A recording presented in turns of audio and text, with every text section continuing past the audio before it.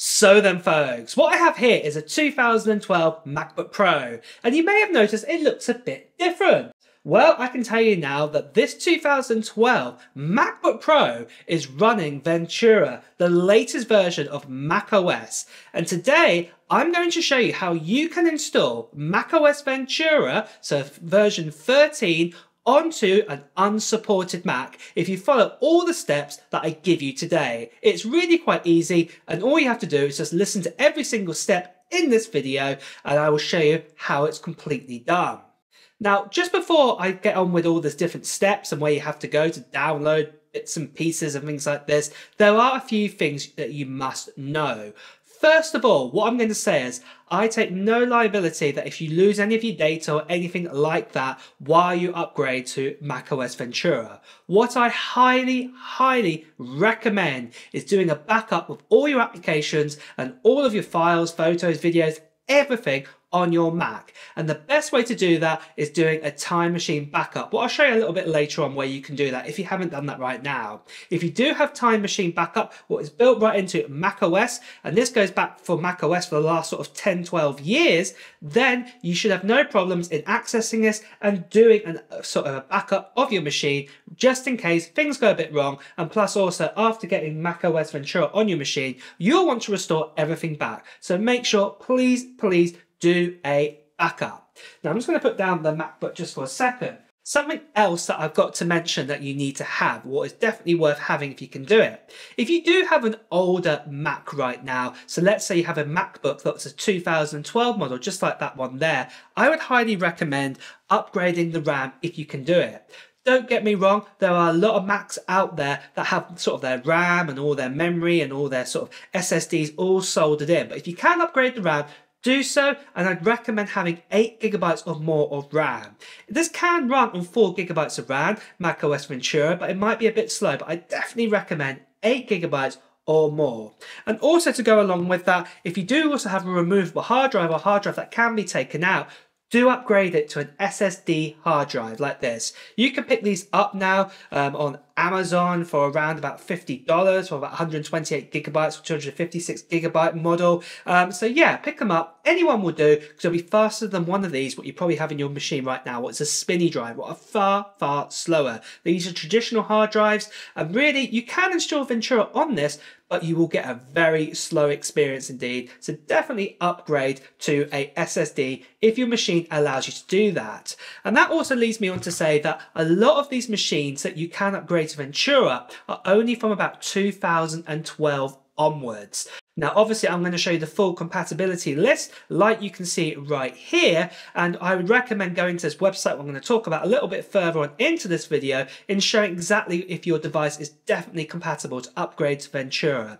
But as a rule of thumb, I would say basically most devices from 2012 onwards can actually run Ventura. Anything older, really, I'm afraid you can't really run it. So basically, I would say go and watch my other video that I have listed right here, right now, and that's to install Monterey, the last version of macOS. And basically, any kind of MacBooks or iMacs from 2008 onwards can run that. But Ventura, at the moment, at the time of making this video, is basically 2012 Macs and onwards. So then guys, let's begin then in showing how to install macOS Ventura on an unsupported Mac. Now there's only two things that you need. You need your unsupported Mac, and you also need one of these. You need a USB stick, if I don't drop it here, and it needs to be at least 16 gigabytes in size. It needs to have to be a 16 gigabytes, and it needs to be able to plug into your computer. So if you have a USB normal port, or if you have a USB-C port, depending on what you have, it's got to be compatible with that, and it's got to be at least 16 gigabytes. It doesn't matter if it's USB 2.0 or 3.0. Obviously, if your device has USB 3.0 built into it, and you have a USB 3.0 USB stick, obviously it's going to be faster to install. But if you have a USB 2.0, that's still fine. It just might be a little bit slower. So with that, guys, let's now head over and show you where you can install the software onto this USB stick and onto your unsupported Mac.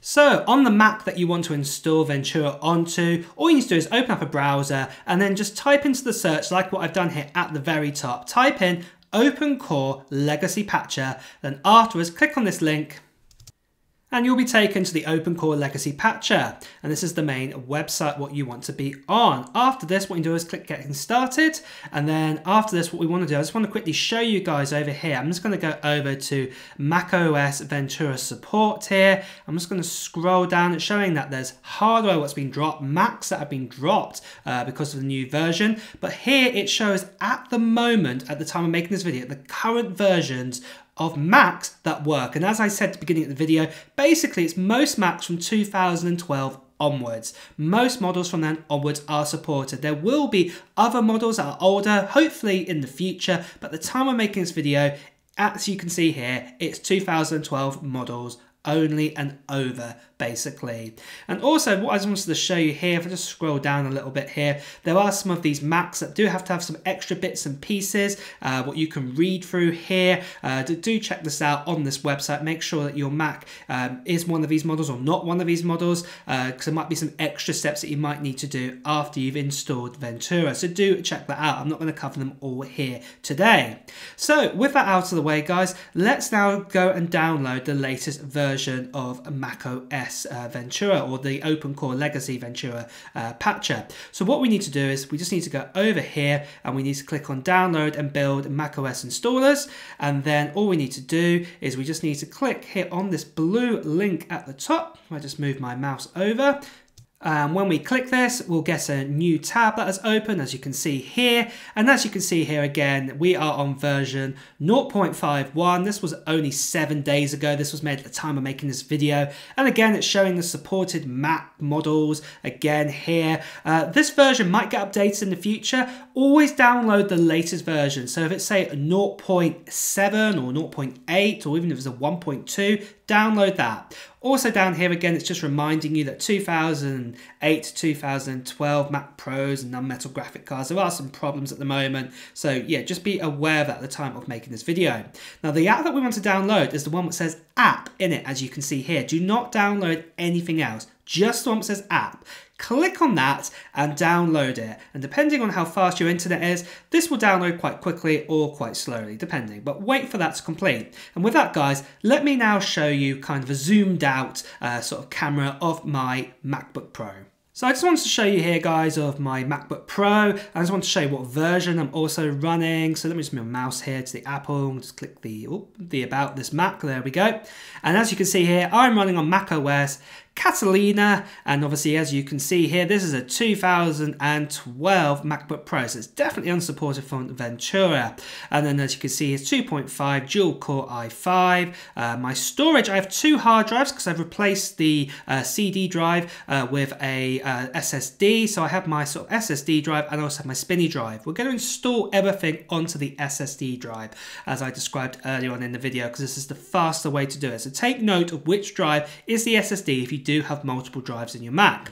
And also, as I mentioned before, make sure you also have either 8 GB of RAM, preferably, or above. It can work on 4 gigs, but I've got 10 in here, so that's more than enough to make everything work nice and cool. So let's close this down. And then what I'm going to do next of all is just remind you guys that you definitely need to do a Time Machine backup. So if you've got Time Machine or set up, do a backup right now. If you haven't, set it up right now. It's quite easy to do. Look, if I go to the preferences here, all you need to do is just plug in an external hard drive into a USB port, set up a backup, do a backup right now before doing any other steps. It's very important you do this because obviously if anything goes wrong, you do have a backup to go back to. So you definitely want that. So with that out of the way, guys, let's move on to the next step and let's actually open up Open Core Legacy that we downloaded earlier. So we just got to click on here and you can see it's bouncing around. It's going to open up. It's just going to verify the app. So this might take a few seconds or so, depending on how fast or slow your Mac is. It says it's been downloaded off the internet. Do we want to open it? And yes, we do. It's just a security measure.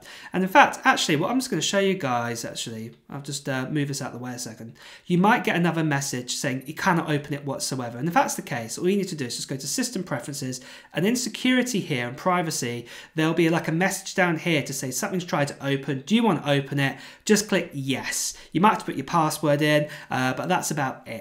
But anyway, back to OpenCore Legacy Patcher. As you can see, this is the main menu. And what we want to do first of all is download the latest version of Ventura, because obviously we can't do that just yet. So we want to go down to create the macOS installer. We want to click on this. And then what we want to do, we want to download the macOS installer. Because this is an unsupported device, we won't be able to download it officially from Apple on the App Store, for example. And here we go, here's the list of different versions. We've got 12.4 version and 13, there we go. macOS 13 was Ventura. So we want to set this bottom option. It might be 13.2, 13.1, something like that. Whatever's the latest version of 13 something is what you want to download. Now again, depending on how fast your internet is, this is how quick this is going to take to install. So this is the time where you might want to get yourself a drink or disappear. You can just leave this run. There is no problems with that. And in fact, that is what I'm going to do right now. And I'm going to come back when this is fully downloaded. Once everything has fully downloaded, it's just going to verify that everything is there and has been downloaded correctly. Because you know, at the end of the day, you don't want a corrupt install. So just let this run too. I'm just going to speed this along this time just to get to the next point.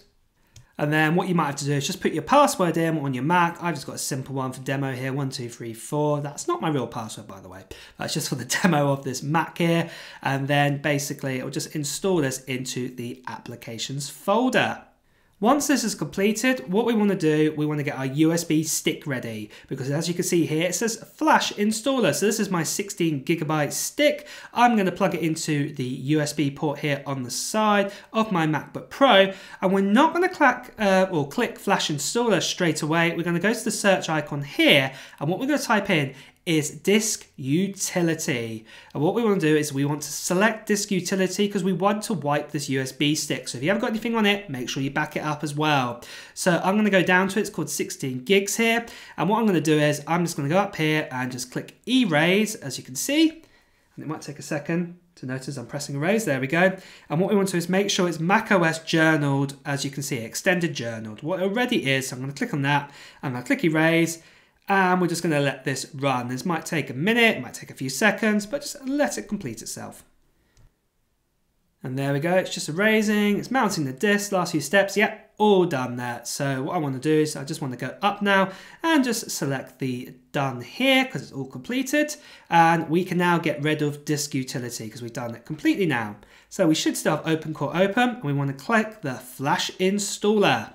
And then after this, magically, it will tell you that you've got the macOS version that you've just downloaded. So you want to select that. And then as you can see here, it's also found my USB stick that I've plugged in. My 16GB one says 15.5, but it is that one.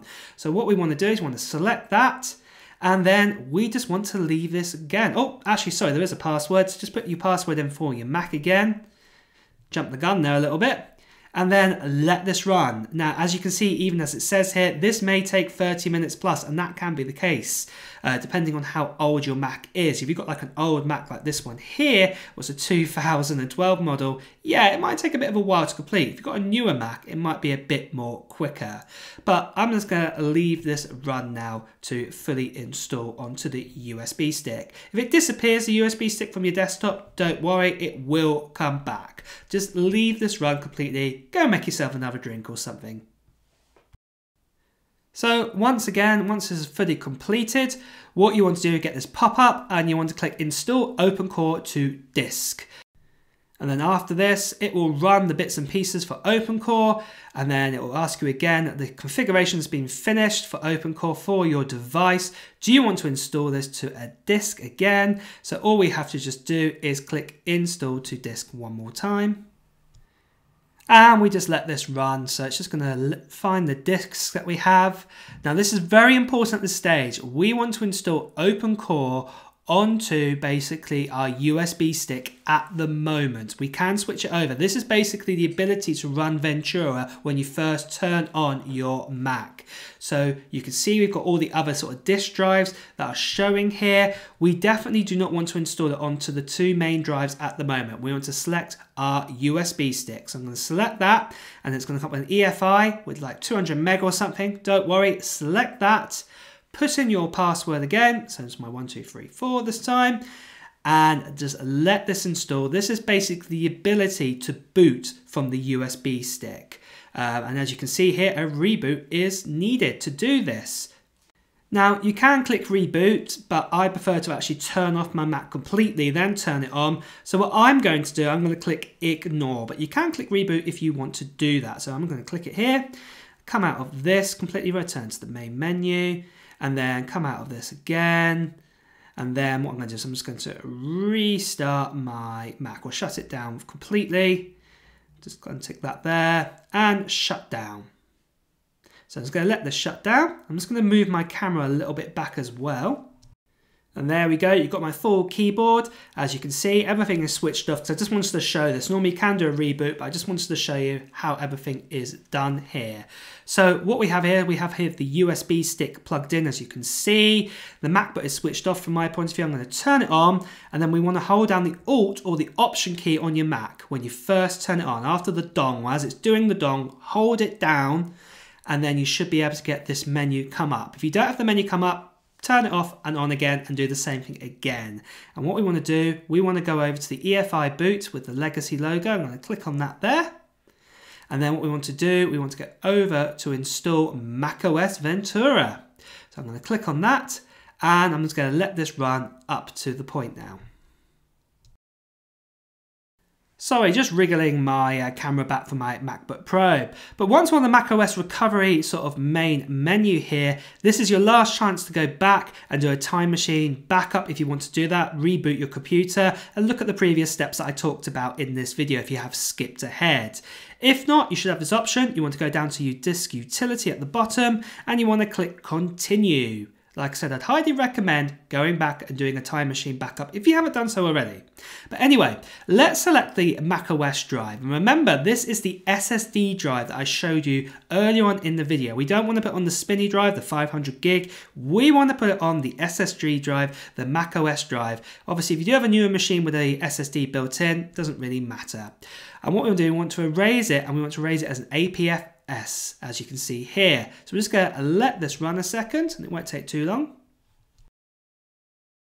And once this is all complete, what we want to do is we just want to come out of this, and now we can click install macOS Ventura. I'm going to click continue. I'm sorry my screen's wobbling quite a bit. It is an old screen, so it wobbles. I think the hinges are a bit loose actually.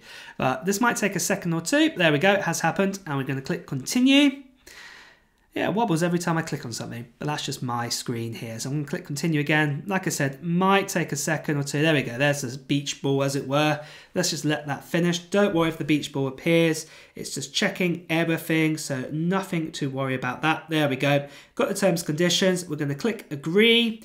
And then what we're going to do is we're going to select macOS, the drive we've just erased. And then after this, we're going to go down to continue, and you can tell it is macOS. You know, it's got loads of free space on it, and now we just let this run. Now the great thing is we can completely just leave this run totally. We don't have to come back to this until literally the point where it starts asking us what language we need to pick. You do not need to do anything. If it restarts, just leave it. You'll see some black sort of screens and things like this. Don't worry about it. And in fact, what I'm going to do is I'm just going to whiz through them now.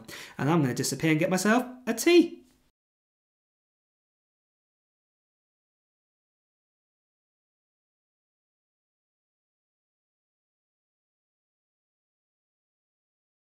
So for me, this whole process took about 45 minutes. It might be slower or faster for you, but I whizzed through it there for you just to show you, to speed things along. So obviously do pause this video if you do need to do that. So once this is all happy, you should get a white screen where we're about to be ready to do the last few steps to install.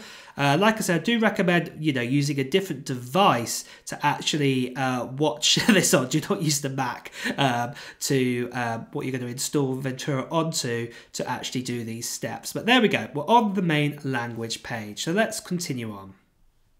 So what I'm going to do next, I'm just going to go down to United Kingdom like I have done here, my own country, and I'm going to click continue. And then obviously it's got my languages. I'm going to click continue again. I don't need any accessibility for me. What you want to do next of all is put in your Wi-Fi password. So I'm just going to cover this up a second. And after you put your Wi-Fi in, you'll get your data and privacy. Just click continue on this. And this is the point now. If you do have a Time Machine backup, what you can do is you can load your your backup back onto your machine right now if you want to do that this time. If not, what you have to do, you just have to use the search tool in macOS and just type in Migration Assistant and then do your restore them. I'm not going to do it right now, so I'm going to set that up later, and I'm also going to skip signing in with my Apple ID, but you can do that right now if you want to do that. Just because it's a demo, I am skipping it for now, but yeah, I'd highly recommend if you do have that, do it. Agree to the terms and conditions, it's quite simple, and then obviously you need to make an account name. If you have signed into your iCloud, you might have your name already appear here. Oh, I put my password into the account name there, we don't want that. Let's go put it here, 1234, 1234. Like I said before, this isn't my password, it's just for demo purposes on this MacBook Pro. So we're going to let this continue, it's going to create the account next. And this might take a minute or a few seconds. And then after that, we want to click Enable Location Services, click Continue on this. And then let's let this just run a second. It's going to turn on the GPS or through the Wi-Fi GPS. Let that complete. And then next door, we've got Analytics, Share Mac Analytics Apple. I'm going to turn this off because it is an unsupported Mac. You can set up screen time if you want to. I'm skipping it. You've got Siri. I'm going to keep it switched on. Use voice number 1 for me. I'm fine with that. And I'm not going to share my Siri information. Just my preferences, up to you. And then what I'd highly recommend is select the dark mode. The reason is because obviously some patches and things don't really like the light. If you had an older version of macOS, you'll probably know about this already, but you can just use the dark mode for now and then install some patches, what are going to happen in a second. It will just speed things up a little bit. So I'm just going to click that and click continue. And you get a blank screen just for a second. Don't worry, your background is going to appear any second. There we go. And we've also got the bar at the bottom. Now, in a second, what's going to happen, a pop-up's going to appear. I'm just going to wait for it to come now. Doesn't look like it's coming. Let me just click on the install macOS, see if it's going to do it. Oh, just as I say that, it's appeared. So ignore that. Just be patient. Don't do what I did. Just be patient for this pop-up to appear. So basically, it's going to now tell you it's going to install the sort of booting option off the USB stick onto your main hard drive instead. So it's going to install a load of patches, and it's going to ask you where to install it onto the disk. So it's going to show this option again. So it's just going to load the disks. There we go. You can see the boot options on the disk at the bottom there are USB stick. We don't want it on that anymore. We want it on the SSD drive. What's my Samsung one here at the top? So I'm going to click that, the EFI there, let that run, put my password in again, 1234, click enter. And I'm just going to let that install now. So this is, like I said, the ability to boot from the hard drive. It doesn't have to boot from the USB stick anymore. So yeah, it's switching it over. And also at the same time as well, it's put some patches on for my version of MacBook Pro that I have right now. So what we want to do is we just want to just eject our USB stick because we don't need it anymore. In fact, actually, do we? Yeah, we'll reject it. Yeah, it's gone. And then what I want to do is just click reboot. So we want to reboot your Mac now. And obviously I'm going to tick that, click restart, and I'm going to do a restart. And there we go. It's just restarting now, back into Ventura, and it's booted off the hard drive inside. So I'm just going to let this run a little bit. It's taking a little bit longer, probably because it's just the first time, as it were. Oh, there we go. And there we are on the main screen there. I'm just going to put in my 1234 one more time for you guys. It might take a second or two to load up. Like I said, this is an old machine. This machine is over 10 years old now. You've got to remember that. It looks a bit battered as well, as you can see in the top corner on the screen. But there we have it. We are fully installed. And just to show you guys, I'm going to go to About This PC. I'm going to go on the Apple logo, click About This Mac. As it were, not about this PC, about this Mac. And as you can see there, we are on a MacBook Pro. We are on the 2012 model. And you can see here at the very bottom, it says we're on Mac OS Ventura. Everything, that pop-up's come again. I'm just going to get rid of that. But yeah, there we go. We've got all the about information and everything. and we have macOS Ventura fully installed on this machine. Now I do just want to quickly mention to you guys that obviously some software might not work on this, but please do use the comments down below and use the community of YouTube to help you guys along with this. But there we go, that's the main part of macOS Ventura installed onto this MacBook Pro. And there we have it, folks. All that's needed was a USB stick and also just your Mac. And you should have now macOS installed Ventura, the latest version for 2022 and 2023. If you have had any problems or anything, please do write it down in the comments below. Now myself, I'm not really a full expert if software doesn't work with Ventura or anything like that, but the guys here in the community in the comments are definitely going to help you out. So please do help out if you know how to work Office or things like this, or certain softwares that are not working for you. Please do share it in the comments. I'd really appreciate it. And with that, guys, as well, it's time to wrap up this video. So if you have enjoyed watching it, please do press the like button, and also at the same time, if you want to hear the latest Apple news, reviews and comparisons, please make sure you subscribe to this channel and also hit that notification bell. Until next time, guys, I will see you soon. Bye bye.